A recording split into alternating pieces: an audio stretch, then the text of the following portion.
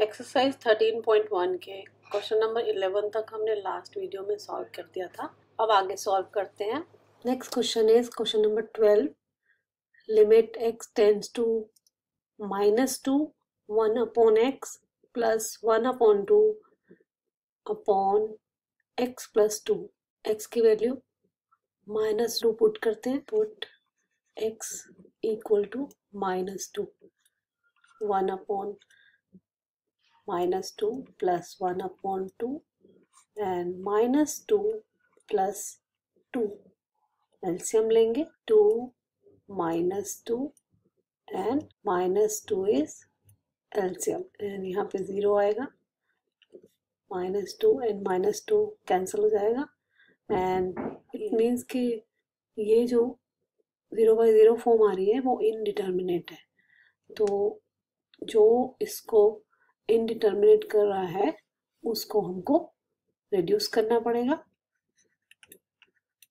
Limit x tends to -2 LCM लेंगे। 2x LCM and 2 plus x upon में x plus 2। Further solve करेंगे। Limit x tends to -2 and 2 plus x को हम x plus 2 भी लिख सकते हैं upon 2x and x plus 2। ये x plus 2 and x plus 2 cancel हो जाएंगे क्योंकि यही इनडिटर्मिनेट फॉर्म बना रहे थे। तो इसको कैंसिल कर देते हैं और फिर लिमिट पुट कर देते हैं। रहेगा x approaches to -2 and 1 upon 2x।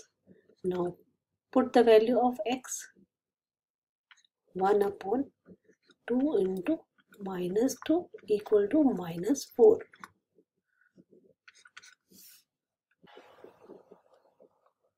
Next question देखते हैं।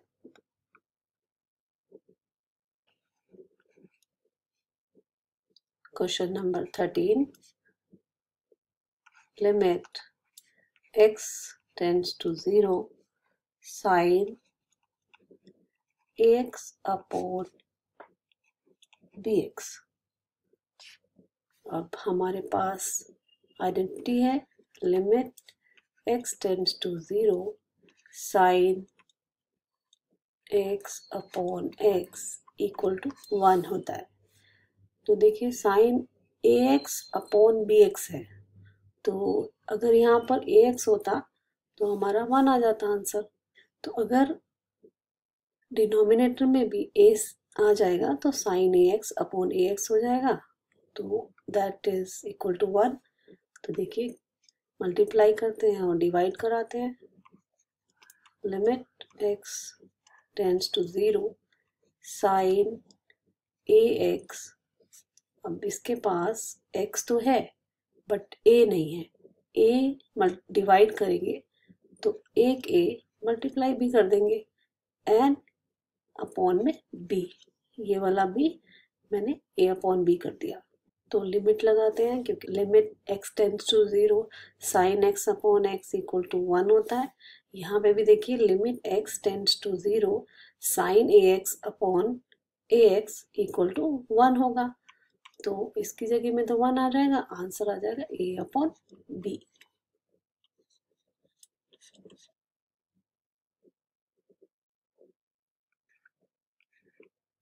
Question 14। Limit x tends to 0 sin ax upon sin bx। ये भी लास्ट क्वेश्चन के जैसे ही है।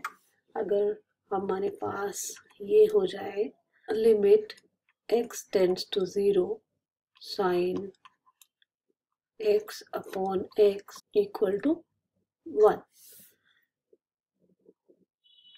तो देखिए सॉल्व करते हैं। Limit x tends to 0 sin ax upon limit x tends to 0 sin bx। देखिए यहाँ पे अगर हम मल्टीप्लाई कर दें ax से और अपॉन में कर दें ax और यहाँ पर bx इंटू bx से मल्टीप्लाई करेंगे और bs से डिवाइड करेंगे तो देखिए हमारी आइडेंटिटी बन गई।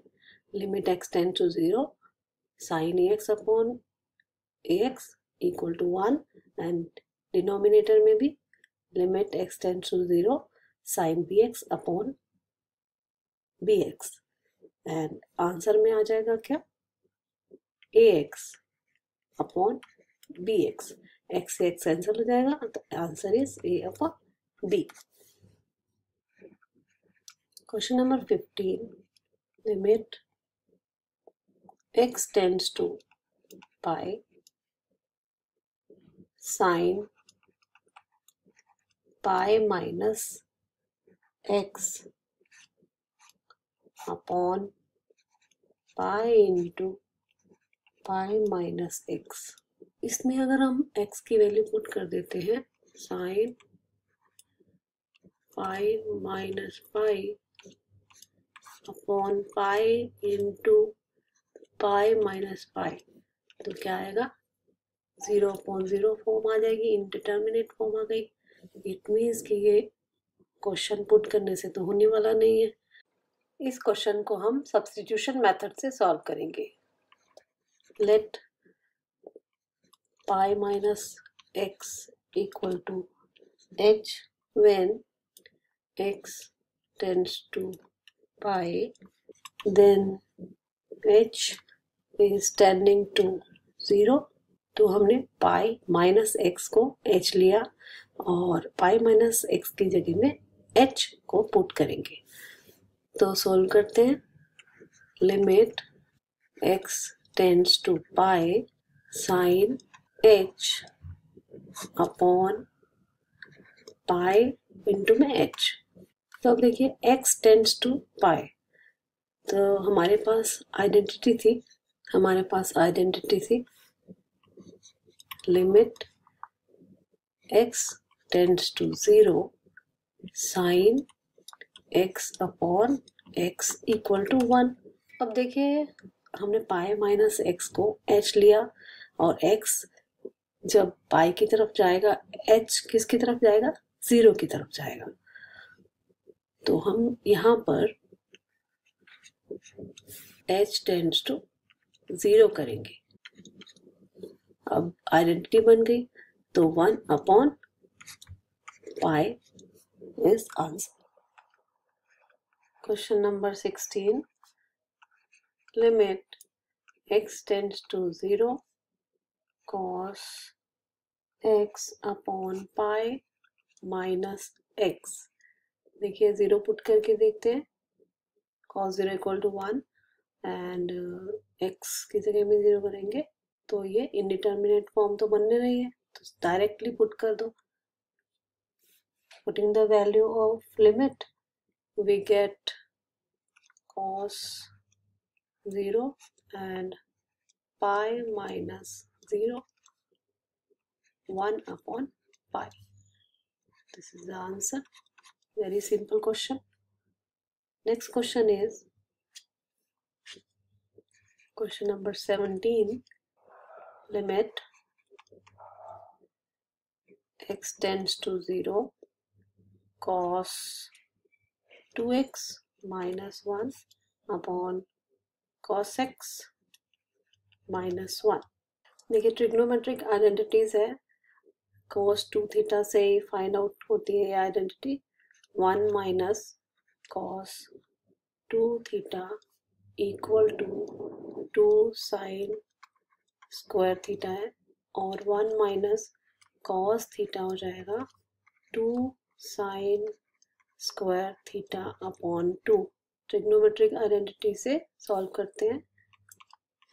Limit x tends to 0 cos 2x minus 1 तो माइनस कॉमन निकाल लिया दोनों का तो 1 minus cos 2x upon 1 minus cos x हुआ एंड फिर लिमिट x टेंड्स टू 0, तो 1 minus cos 2x equal to 2 sine square x, तो 2 sine square x upon 2 sine square x upon 2 से 2 कैंसिल हो जाएगा, and limit x tends to 0, sine square x को हम sign x का whole square भी लिख सकते हैं, और डिनोमिनेटर में भी ऐसे ही करना है,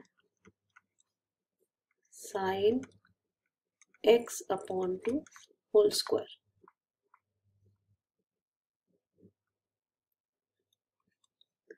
सॉल्व करते हैं। Next limit x tends to 0, तो इसमें क्या होगा, साइन x अपॉन x और इंटू x कर देंगे and whole square, because limit x tends to 0 sign x upon x equal to 1 होता है। इस वजह से हमने इसको x से मल्टीप्लाई किया और x से ही डिवाइड कर दिया। डिनोमिनेटर में भी वही करेंगे, limit x tends to 0 sign x upon 2, फिर इनटू में x अपॉन 2 एंड अपॉन में x अपॉन 2, फिर उसका होल स्क्वायर। अब देखिए ये पार्ट तो आपका 1 हो गया और ये पार्ट भी 1 हो गया। देखिए 1 का स्क्वायर आया और 1 का स्क्वायर करेंगे तो 1 ही आएगा।